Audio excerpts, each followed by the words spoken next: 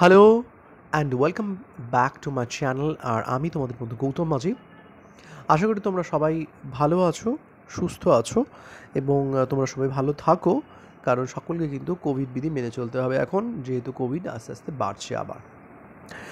তো চলো চলে যাই আজকের ভিডিও টপিকে। আজকে তোমাদের সঙ্গে যেটা নিয়ে আলোচনা করবো সেটা হচ্ছে যে কলেজ এবং বিশ্ববিদ্যালয়ে যে ভর্তি হবে, কিছুদিনের মধ্যে ভর্তি হতে চলেছে, সেটা অনলাইনে হবে সেই বিষয় নিয়ে আজকে আলোচনা করব। এবং এই বিষয় নিয়ে পশ্চিমবঙ্গ সরকারের তরফ থেকে একটি নোটিফিকেশন জারি করা হয়েছে, notification number date 30th June এটা প্রকাশ করা হয়েছে, এবং সাবজেক্ট কি online admission for the academic session 2020-23 to all Yuji and PG courses.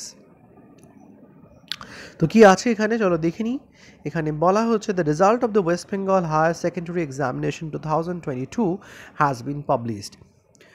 West Bengal higher education exam 2022 সালের রেজাল্ট প্রকাশিত হয়েছে, এবং rest results of the equivalent examination expected to B announce shortly. এবং বাকি যে সমস্ত বোর্ড রয়েছে, যে সমস্ত দিল্লির বোর্ডগুলো রয়েছে, তাদের রেজাল্টও খুব তাড়াতাড়ি প্রকাশিত হবে। This department has received queries from different universities and colleges regarding the admission modalities to be followed by them for the ensuing academic session 2020-23. তার ফলে এই শিক্ষা দপ্তর বিভিন্ন বিশ্ববিদ্যালয় এবং কলেজ থেকে বিভিন্ন কোয়ারিজ পেয়েছিল যে এই যে শিক্ষাবর্ষ রয়েছে 2022-23-এ, সেই 22-23 শিক্ষাবর্ষে কীভাবে অ্যাডমিশন হবে। Considering the success achieved in online admission process এবং অনলাইন অ্যাডমিশন প্রসেসের সাফল্যের কথা মাথায় রেখে, and in view of the fact that requisite infrastructure has already been put in place in states higher education institution, এবং এটাও জানা কথাই যে রাজ্য সরকারের যে সমস্ত উচ্চ ইনস্টিটিউশনগুলো রয়েছে, হায়ার ইনস্টিটিউশনগুলো রয়েছে, সেখানে কিন্তু সমস্ত রকমের পর্যাপ্ত ইনফ্রাস্ট্রাকচার আছে। It is here by informed to all concern that admissions to all undergraduate, honours and general and post graduate courses in the state funded higher education institution West Bengal for the ensuing academic sessions will be made online in stand-alone mode as per the schedule and modalities detailed below. এবং এই পুরো প্রক্রিয়াটা, অর্থাৎ honours, general, under graduate এবং post graduate যে পুরো প্রক্রিয়াটা রয়েছে, এই পুরো প্রক্রিয়ার অ্যাডমিশন কমপ্লিট হবে কিন্তু অনলাইন মাধ্যমে। এবার একটা শিডিউল দেওয়া হয়েছে, এই শিডিউলটা দেখতেই পাচ্ছ, এটা তোমাদের স্ক্রিনে রয়েছে, এটা দেখো একটু ভালো করে, তাহলে ব্যাপারটা আরও ভালো ক্লিয়ার হবে। This is the schedule. এখানে কি বলা হচ্ছে না, প্রথমে হচ্ছে for under graduate courses first year admission. এই ফার্স্ট ইয়ার মানে ফার্স্ট সেমিস্টার অ্যাডমিশন, যেটা এখন সেমিস্টার চলে এসছে, data opening for online portal for application for Yuji courses. এটার জন্য 18 জুলাই থেকে যারা কলেজে ভর্তি হতে চাইছো তাদের ফর্ম ফিল আপ শুরু হবে 18 জুলাই থেকে। এবং এখানে আবার বলে দিই, যেহেতু সেন্ট্রালাইজ প্রসেসে এই বছর অ্যাডমিশন হচ্ছে না, তাই প্রত্যেকটা কলেজের ওয়েবসাইটে গিয়ে কিন্তু ফর্ম ফিল আপ করতে হবে। অর্থাৎ সেটা শুরু হচ্ছে 18 জুলাই থেকে। Completion of application in the online portal 5th August সেটা শেষ হচ্ছে।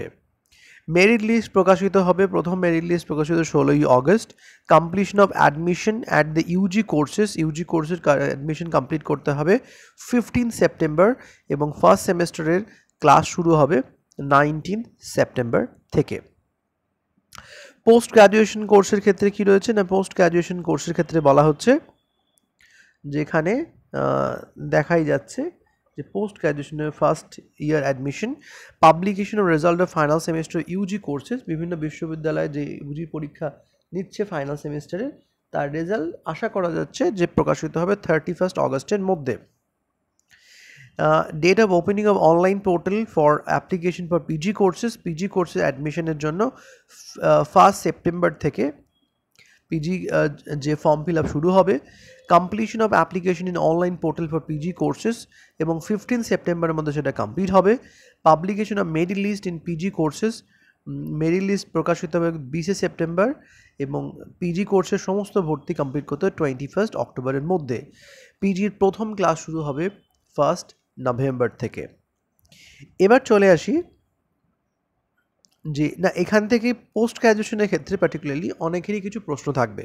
প্রথম প্রশ্ন হচ্ছে যে বিষয় নিয়ে এখানে বলা আছে যে এখানে পরীক্ষা নেওয়ার কথা, মানে এখানে বলা আছে অনলাইন পোর্টাল এ ফর্ম ফিল আপ করতে হবে, মেরিট লিস্ট প্রকাশিত হবে। তাহলে ফার্স্ট কোয়েশ্চেন যেটা তোমাদের থেকে আসবে সেটা হচ্ছে বিভিন্ন বিশ্ববিদ্যালয়ে, যে বিশ্ববিদ্যালয়গুলো পরীক্ষা নিত অর্থাৎ অ্যাডমিশন টেস্ট নিত, সেই অ্যাডমিশন টেস্ট কি হচ্ছে না সেই বিষয়ে অন্তত সরকারি বিজ্ঞপ্তিতে কিছু বলা নেই।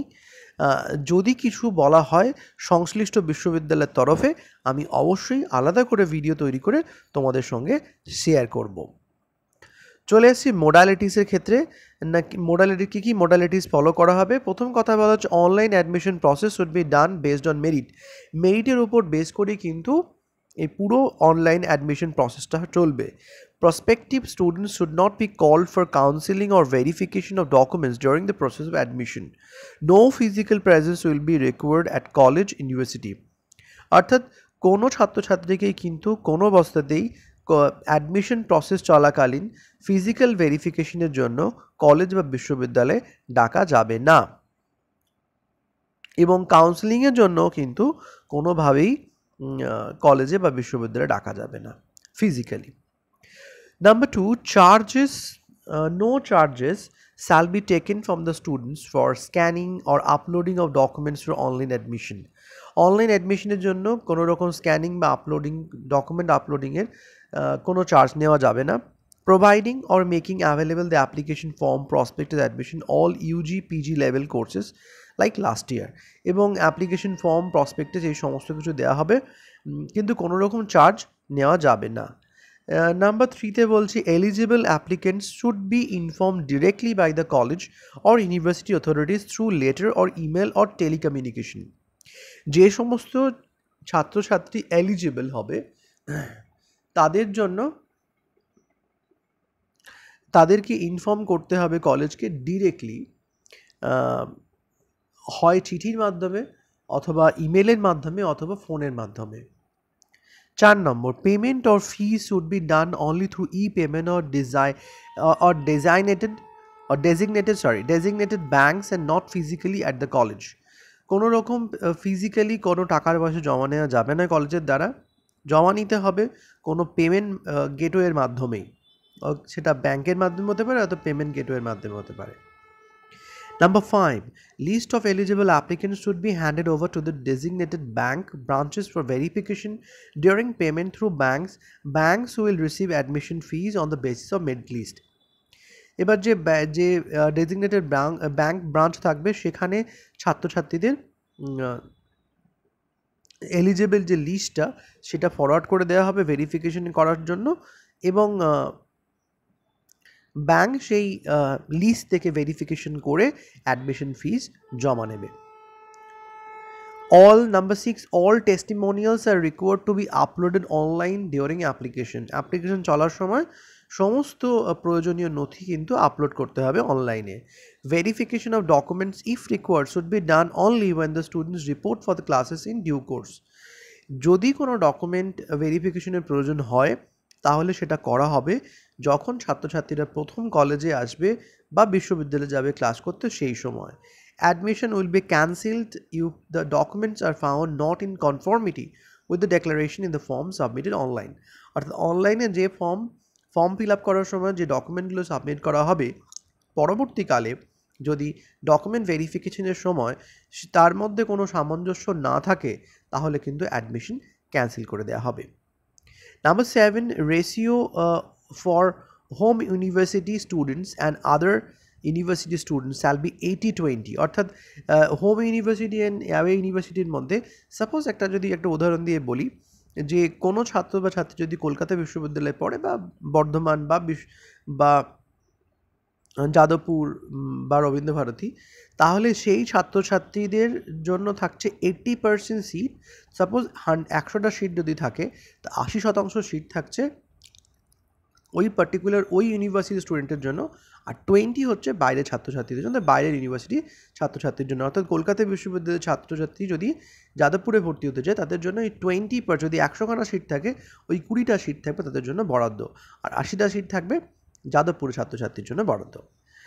However, the unfilled home university seats, যদি এরকম কোনো হোম ইউনিভার্সিটি সিট ফুলফিল না হয়, সেটাকে ফুলফিল করা হবে আউটসাইড ইউনিভার্সিটি স্টুডেন্ট দিয়ে, and vice versa in PG courses. PG কোর্সের ক্ষেত্রেও তাই হবে। All stakeholders shall adhere to the COVID-19 norms or protocol issued by the government time to time.